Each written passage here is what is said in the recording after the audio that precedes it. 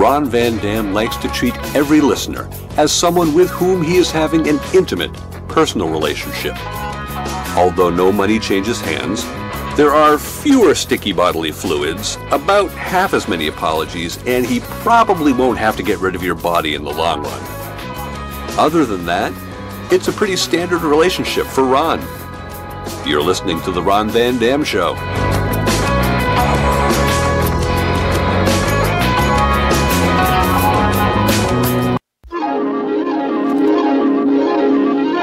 The following program is brought to you in living color. Good morning, good afternoon, good evening, good night. It's the Ron Van Dam Show. That was your choice. Hold on tight, things can get a bit weird, if you like that sort of thing. No one's twisting your arm here. Welcome to the program. Sit down, be quiet. I'm going to do a half-hour show for you. I'll be entertaining you. After that, you're on your own. Lord knows what's going to happen then, huh?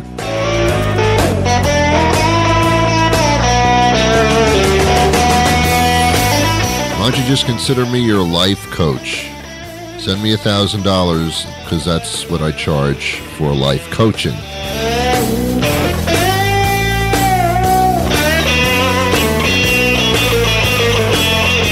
I guess I could have taken the path professionally of being a psychologist, but to be honest with you, I don't really care to hear your problems. I don't care if you pay me or not. I just don't want to hear it.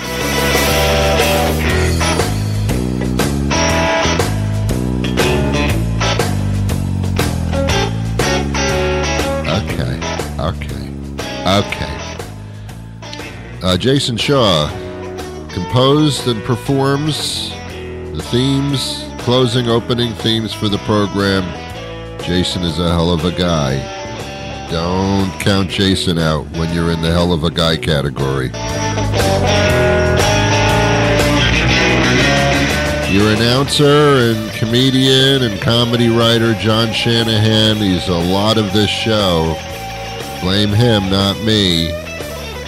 John Shanahan, ladies and gentlemen. Give it up for him. Check out Hypnagogue.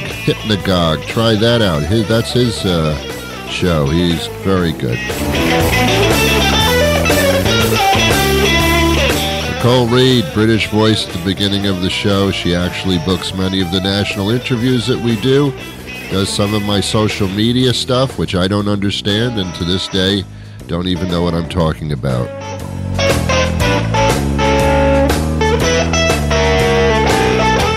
And then there's you. Without you, there'd be somebody else. But nonetheless, thank you.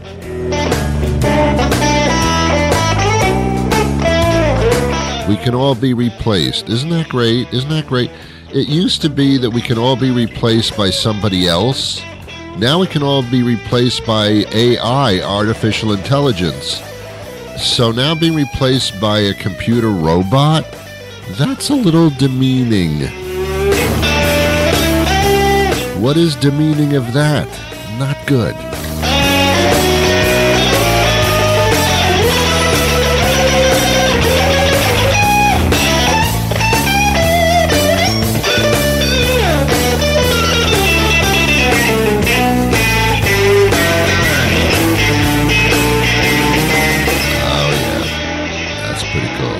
I think that's pretty cool.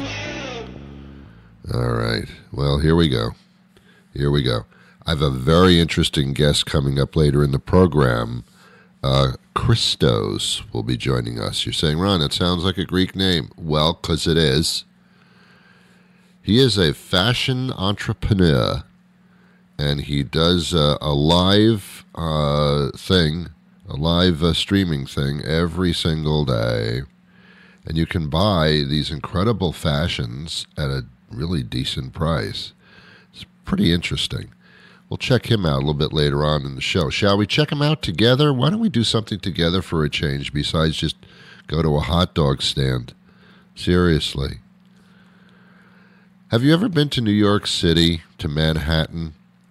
The major draw for me to go to New York, and I go every once in a while frequently, are the Sabrett hot dog stands. They're on the corner of many New York City streets. There's a lot of them. And they have these steamed hot dogs in a bun with this onion, tomato-y kind of sauce that they put on top that I ask for, and they all have it. And those hot dogs are just incredible. And I don't know if they're really good because I'm eating them on the streets of New York or whether they're really that good. They're really that good. Hot dogs are horrible for you. HORRIBLE.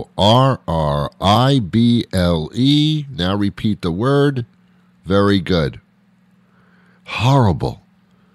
They are full of, I don't know what. Just the general category of crap. I don't know what they're made of. But I'll eat one now and then. I used to have a lot of them in the summer because hot dogs meant summer to me. And then I went on this kind of diet thing where I decided, hey, here's an idea in my older age. I'm going to start eating healthy. Well, Ron, it's a little too late for that. And then I say to myself, it's never too late for anything. So I've been eating really healthy, lost a lot of weight, feeling pretty good. Doesn't mean I don't get sick here and there. I just feel pretty good. So I don't eat hot dogs but every once in a while. I went down to New York about 3 weeks ago and had a couple of hot dogs, and it was just like, I wouldn't say heaven on earth because that's just a little stupid. But it was really good, really good. Hot dogs are horrible, and this is a time of year that we eat the hot dogs. Don't know why, don't know what's in them. I guess they're intestines, and they shove crap in it, ground up hoofs and dead bodies, things like that. I don't know what's in those things. A lot of sodium, a lot of sodium, a lot of cancerous forming drugs and pieces of stuff. Really bad for you.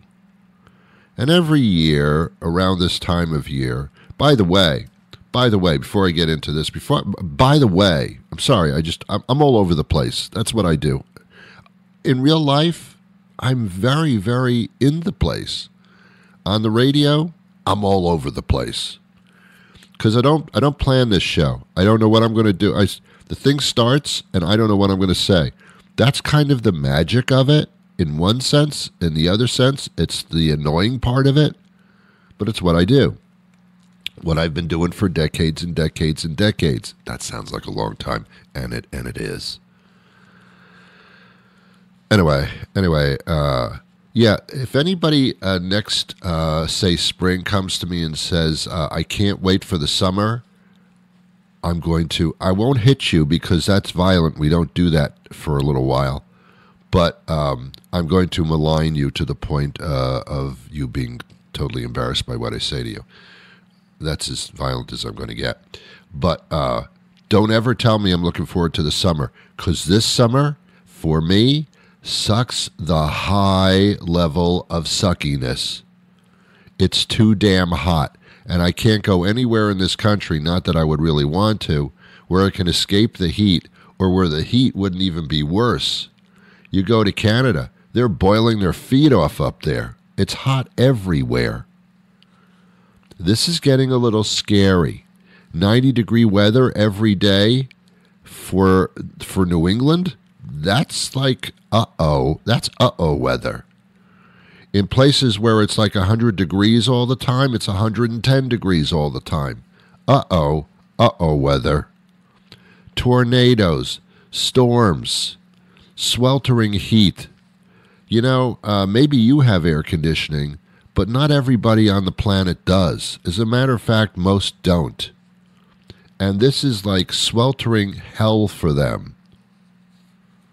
Every once in a while, I get the feeling that I actually am living in hell. This is kind of proving to me that maybe I actually do. I'm kidding, I don't, but I'm wondering if I do.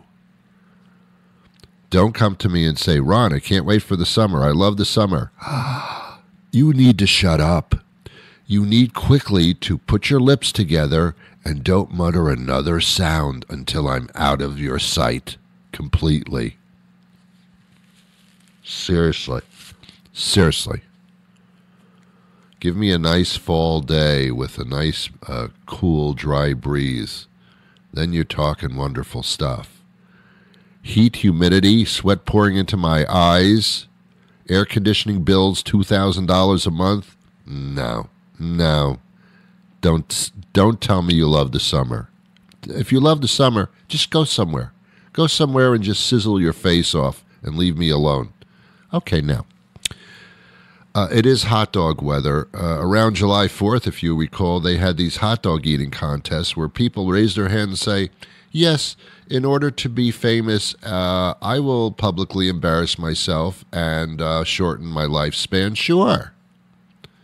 Why don't you shove a couple of cartons of cigarette down my throat and light them up? Because I'm willing to actually destroy myself. That's the hot dog thing. They have hot dog eating contests. I mean, seriously? And this is before TikTok even would come up with something like that. Hot dogs, man. Hot dogs. HOTDOGS.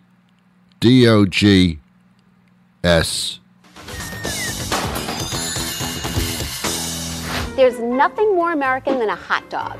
And this summer, we will eat over 23 million hot dogs in Major League ballparks alone.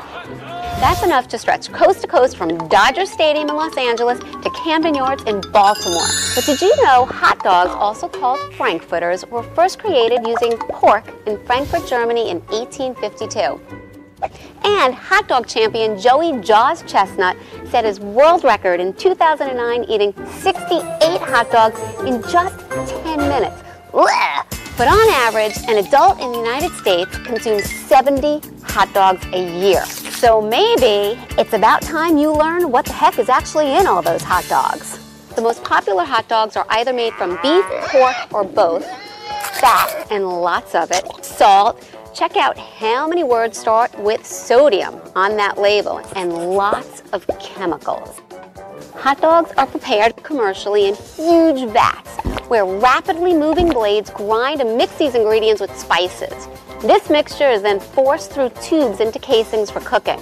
Now, most hot dogs you purchase at the store are pre-cooked and they're ready to eat, but people tend to boil, grill, or microwave them at home. And we all know that dogs aren't considered a diet food, obviously, but how unhealthy are they? Well, despite the first ingredient being meat, hot dogs are not a great source of protein. In fact, one typical hot dog only has the equivalent of this measly 3/4 ounce piece of lean steak. Each hot dog is about 250 calories. 70 to 80% of those calories are pure fat. And that's before you even consider any of the toppings. Now, like other processed meats, hot dogs are loaded with sodium, which we know raises our blood pressure. Ugh. A 2010 study conducted by researchers at Harvard found that eating 1 serving a day of processed meat, that's the equivalent of 1 single hot dog, has been linked to a 42% increased risk in heart disease and a 19% increased risk for diabetes. So does this mean that you have to go cold turkey on hot dogs? If you're a Francophile, you don't need to take this to the total extreme and never eat another hot dog ever again. But my advice is to save them for those special occasions at the ballpark when it's part of the experience. You don't want to make hot dogs regular features in your grocery cart or staples in your kids' diet. And when you do treat yourself to hot dogs, try looking for brands that are lower in fat and sodium. Now that you know what the heck you're eating, proceed with caution. Hot dogs, Armour hot dogs. What kind of kids eat Armour hot dogs? Step right up for fat kids, skinny kids, kids who climb on racks, tough kids, sissy kids. Even kids with chicken pox love hot dogs. Armour hot dogs. The dogs kids eat day or night. Sad kids, funny kids, kids who fly a kite. Big kids, little kids, kids who like to fight. Love hot dogs. Armour hot dogs. The dogs kids love to fight. When man bites dog, that's news, they say. But when kids bite dogs, they yell, Hooray! For hot dogs! Armor hot dogs! The dogs kids love to fight! Oh, boy. We'll be back with our guest right after this. Everyone's doing a chicken sandwich these days, but nobody does it quite like Burger Guy.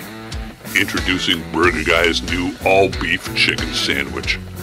It starts with 3 of our signature paper-thin patties and a hearty helping of our something-like cheese sauce on a delicious day-old bun.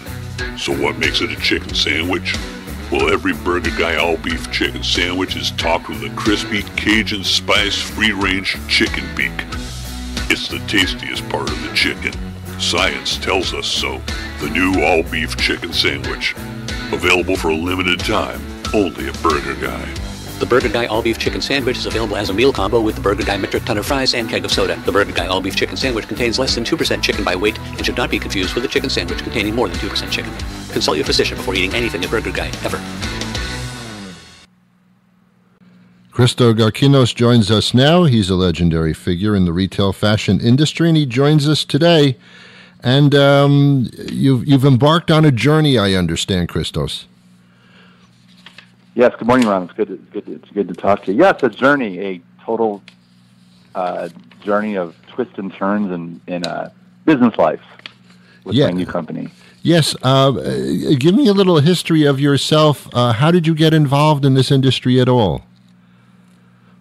Well, it's actually it's a long-term love affair with fashion. I was born the child of Greek immigrants from Detroit, Michigan, and my dad was this big fashionista growing up. He looked like Engelbert Humperdinck, if you know what that was. Yeah, sure. And he was this great singer, and he was that great fashion sense. But I was in business in my whole life. I worked for Richard Branson. I worked for the Disney company, and then. But I always loved fashion, so at some point I was able to kind of buy into a very famous store in Los Angeles, and became sort of like the hotbed of sort of something called designer resale. I started that whole concept of designer resale back 25 years ago, where I started with 13 very famous celebrity closets, and got in the closets and started selling their clothes, and the business grew very quickly and led to many different opportunities, and I was able to I have a show on Bravo. I had my own TV show on Bravo, which kind of featured my life. I recall. And then went to the Home Shopping Network, which kind of like is what was my dream, to be on Home Shopping Network as a child, basically. So I was able to do that. And that kind of like all brought me forward to like what I'm doing today. I was actually on the road pre-COVID, and like kind of Walter Mitty style, taking all these beautiful things to small markets. As I said, from Detroit to Omaha, just trying to figure out my way after I left my business in LA. And I thought I was doing well. And then, of course, March 2020 came, and I was in trouble. Yeah, we all were. I couldn't travel anymore to the cities. I know, right? Yeah. And so I had to figure something out very quickly, because I owed people a lot of money for things I was selling on their behalf. And so I went on Instagram, and I saw this guy named DJ Nice. He was like this DJ, and he had 100,000 people watching. And like, this DJ, I'm like, what the heck is this Instagram Live thing? And I said, oh my God, this is the idea. I could do like my own version of Home Shopping Network for luxury goods. Yes. And so I went on thinking I'd get 100,000 people the next day. Wow. And I saw there was 8 people watching me, 8. And I always say to this day, there's 5 of them were Russian bots, and the other 3 were like my family members, basically. So it started growing and growing and growing, and but we've now grown to the #1 luxury resale or luxury network on online through Instagram. We program over 220 hours a month. Basically, it's an experience of live shopping. So live shopping is a new way of doing business. Yeah. And so in China, all retail is done, 30% of all retail is done this way. People tuning in, whether it be online or however they're tuning in, to shop this way. And so in America, U.S. is only about 0.5%. Yeah. And we're leading the charge to kind of change the way people shop. Yeah, I guess HSN might have been an example of how live shopping can take place on a television set, but you took it and you made it kind of international and global. Yeah, global and community-based. Yeah. Because, and I HSN is fun to watch, and I love what they do, but what I do is I have this community of people all over the world. We've now had millions of people watch our shows. And they tune in first for the entertainment and the community and, checking with each other. So there could be up to 2,000 people watching at one time a show, but we all kind of know each other. Yeah. And, while we're having fun shopping, like maybe for, I've sold a bag that was once $160,000 to somebody I didn't even know. I'm like, hi, where are you from? And she's like, Malaysia. I'm like, great. You just bought a $160,000 bag. Wow. How do you want it shipped to you? Is shipping free? No. Yeah, right. Yeah. And so basically we kind of do that. It's a community first. I mean, I work for, as I said, for Richard Branson. He's the founder of Virgin Airlines and Virgin Music. And he said to me once, he said, I guess I can imitate it. He's like, Christos, the first day, my first day of work, he's like, I don't care if they buy anything, as long as they have fun. Huh. And so I have always taken that in mind, sort of way of my business. So when you tune to my show on Instagram at Covet By Christos, you're going to have fun. That does make it a community as opposed to just selling. Yeah, I get it. It's very much an emotional experience versus a transactional experience. So that's what we try to do the best and kind of have fun with it. You've been called the Robin Hood of fashion, and your fashion is very high end and very up there, but at the same time, as you say, very community and very person to person. Yeah, it's kind of a self-point thing. I said I was the Robin Hood of fashion because I take from take in terms of consigning from the 1% of the population, and then I sell to the rest of the world who can't afford to make it more affordable, basically, to kind of get things out of people's closets. And now I go all the way around the world. If you tune in. There could be a show coming from Paris. There could be a show coming from, from London. From New York.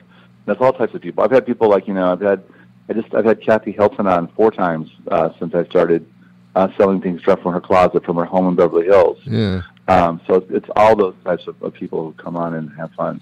And honestly, my voice is on all the time in these women's households. So their husbands either love me or hate me because it keeps the wife happy. But also not so happy when it comes to their bank account. So that's what happens there, So that's like in every household. Anyway, true. This concept, Live in the Closet, is it's very captivating because it actually brings you in. I mean, it is what it is, and it's such a different way of doing it. And also, you're concerned about the environment and that kind of thing as well, right? Yeah, absolutely. It's a very circuitous sort of way of shopping. So, there's a one bag. I remember one bag that has. So what will happen is someone will buy a bag on a show, right? Yeah. It gets shipped to them, and then they decide I've had some of this bag, but it's time for me to resell it. Because it's about cost per wear, and so that same bag will go up in another show and sell to someone else in the community. There's one bag I call it the hot potato bag. It's been passed around 5 times. Around people in the community because people love it so much because it's really a pretty rare bag, and so it's where am I going today? I know it's gone from. I remember it went from Omaha to New York, I think to Boston actually, where you're from, and then back to New York. The bag's I'm going back again, and it's like those things you see when you're flying, where the airplane's going. Yeah. So I think it's in South Carolina now. Wow. Time, so. Sounds like a dollar bill that everybody uses. They just pass it on to the next one. Yeah, pretty cool. Yeah. So, what is it about you that made you an entrepreneur? I mean, because that is the category that you're in. What does it take for somebody to actually turn something into something different and pursue? Yeah. Well, I mean, I think that, I take my inspiration from 2 very distinct people. My parents. My parents are Greek immigrants. We had a restaurant in Detroit, and the cheapest way of labor in the Greek family is our children. Yeah. So I started working at 4 years old, and my dad was the cook. My mom was out front, there was a sign outside the door of the restaurant that said, "This ain't no Burger King. You get it my way, or you don't get that god darn thing." So if you can imagine the inside of that restaurant. So at 4 years old, where you know people are ordering steaks medium rare, and I'm like, they come out medium. It was like there was 2 hours of total drama, and then we all they're demuddying the till, right? And I was behind the counter. I was like, so I really learned at a very young age how to really deal with people. I mean, you're putting on a show every day, honestly. When you're and so basically that spirit has been with me all the time, whatever I do. But the most important thing about what I did during COVID is the pivot, and I always look to a fellow Michigander, Madonna. Madonna has reinvented herself how many times over her career? I call it 25. At least. Going from this to that to this to that, and I think I've sort of been that sort of person where I'm able to kind of go and pivot and just see something in front of me, this is with live selling, for instance. I knew this was going to be the way of life, and I about how it was going to be in the future, and I was waiting for my opportunity to kind of make it happen, and literally having my back up against the wall, during COVID, and I owed over 6 figures to people for the prior month's sales. That's how consignment works, and I had no money coming in, and so I was like, I got to figure this out now. And luckily it happened. Wow. And we've grown to over $100 million in just 4 years. Wow. You said something in there that really hit me. Is you need to reinvent yourself over and over at times, but it's still you. It's still you. Yeah. But you're reinventing. But you're not changing. You're just reinventing what you are, which is that's a very good, very good way to put it. How can people hook up? Go on. No, I'm just saying, you're a storyteller every morning. You get on the radio and you tell stories, right? Yeah. So that's what I do. I just tell stories in a different way. So I don't see myself as a salesperson. I mean, I see myself as a storyteller. Yeah. And so the story changes, but as long as you're delivering in a fun way that's engaging and authentic, you're good to go. Yeah, you have to talk like everybody that's listening. You're doing a one-on-one, even though it's not one-on-one, but in your mind, that's what you're doing. And that always works. 100%. Yeah. So how can we hook up with everything that you're talking about here? I mean, how can we get involved in this world? So it's super easy. I sell along different platforms. So my website is covetbychristos.com, COVETBY, then my first name, right? CHRISTOS.com. Or just log on if you're on Instagram, the same thing. It's Covet by Christos, Covet by Christos. And the show's starting in a couple hours, and you can just log in, and we're on all day long. And great. We've got great things coming up, every day there's something new. Yesterday was a show where we had a celebrity closet on, and we had to sign an NDA. We couldn't say who it was, so we opened up the show with tape on our lips as a way to kind of say we can't talk about what's going on. So it's always fun, and there's lots of good laughter, and so that's how you do it. So just go on Instagram or go to my website, and you can see all the shows that are happening. Great. Covet by Christos. Thank you so much. Keep the door open, my friend, because people are walking through it, and we appreciate it. Well, that'll do it for me today. Thank you to you, and to my guest, Christos. I'd love to say that. Christos. Oh, it's so powerfully weird. Christos. Great guy, by the way. I'll be back again tomorrow with a brand new program. That's not a promise. That's a threat. So join me then, will you? This is where you say, yeah, Ron, of course I will. Go on, say it. Say it now. Go on, say it. I can hear you. Go and say it. Yes, I will. Thank you. Thank you very much. But until that time tomorrow, I wish you peace.